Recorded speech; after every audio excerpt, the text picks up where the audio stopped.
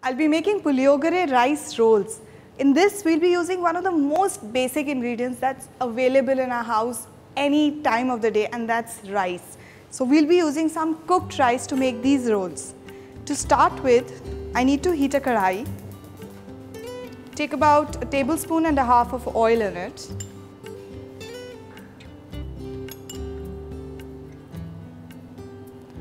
The real flavor of these rolls will come from this Pulliogare powder that I'll be using. Wow, it has a nice smell and a lot of things inside it. I can see peanuts and ginger, a lot of things. I just need to add 1 tablespoon of this powder to the oil. And stir it well. We'll just cook this powder for about 2 to 3 minutes. A lovely aroma is coming. I can smell the tamarind that's in this powder. The real base of this powder is tamarind, and it makes it really nice and tangy. To this, I'll add about a cup of cooked rice. I'm sure it's always available in everybody's house. And you can see the color of the rice changing so nicely. It's looking lovely and it's smelling lovely.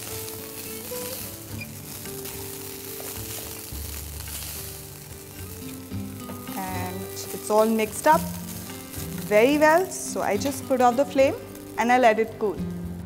Now this rice has cooled a little, so I'll just put it in the mixing bowl.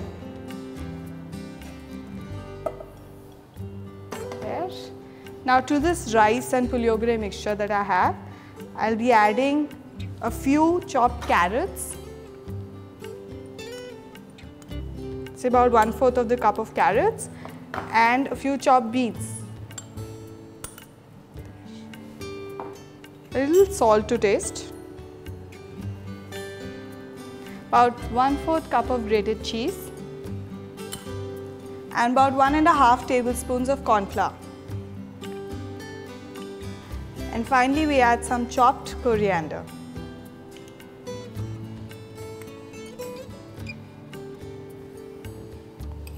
Give it a nice mix. Now our mixture is ready. So I'll just pour some oil to get hot. We need to deep fry these rolls. While our oil is getting hot, I'll make the rolls. If you feel your mixture is a little too dry, you can add very less water to it. Just mix it up well.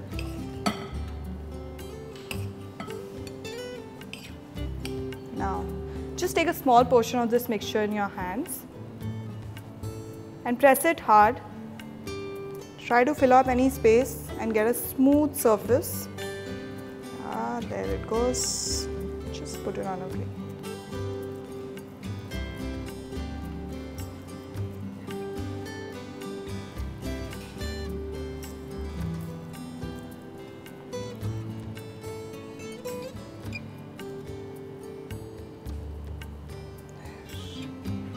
Let me just see if the oil is ready.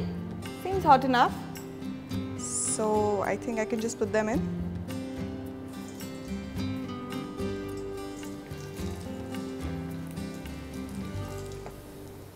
As you can see, they are getting golden brown and they'll be nice and crispy because rice, whenever fried, is always crispy.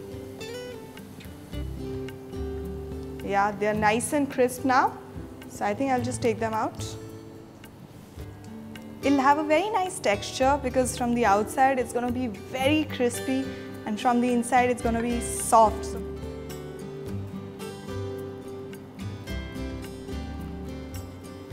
Yes, here we go. Time to serve them and they're smelling amazing. I'm getting all the flavors, the masala, the rice, the beans and carrots. It's just too good.